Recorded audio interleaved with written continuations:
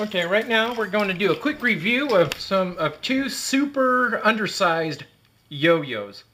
I wish I had a Mighty Flea here because those are even smaller than these. But you can't really tell how big these are until you bring in the dark magic to really get an idea of just the size of these things. Very, very small, but very, very fun.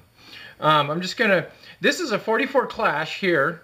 And they were a limited supply of them. I was fortunate to get one, and then right after that they come out with the Popstar, and these two are exactly the same width. They're exactly the same width, and they are the exact same diameter. Exact same diameter. So since they're pretty much both exactly the same, I'm going to go with the Popstar because those are still available. Here, open them up. They got, believe it or not, still have the size C bearing in here. So, you know, all of your other regular size yo-yos mostly use a C bearing. So, you know, that's a good thing there. They got the silicone response system just like any other. And I don't think I can get the axle out. Axles are about yay big. Those aren't.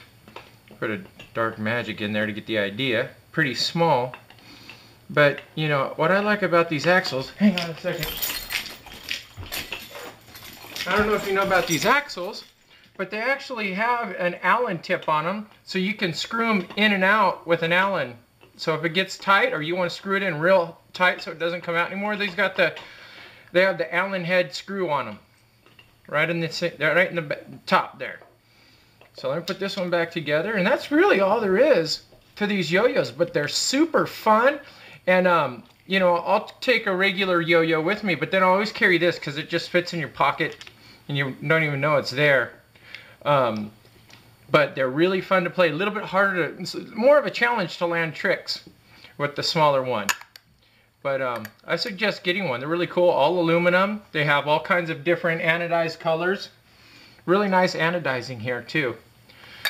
And that's really about it. A couple of fun, cool yo-yos. You know, this one is supposed to be taken off of the North Star shape. The Protostar shape is the shape of this one. I don't know where they get the shape of this one, but they're both fun. They both work really good, and I would suggest everyone at least getting one. They're fun to play with. They're small, so it's a little more challenging, and that's what it is, the Popstar and the 44Clash.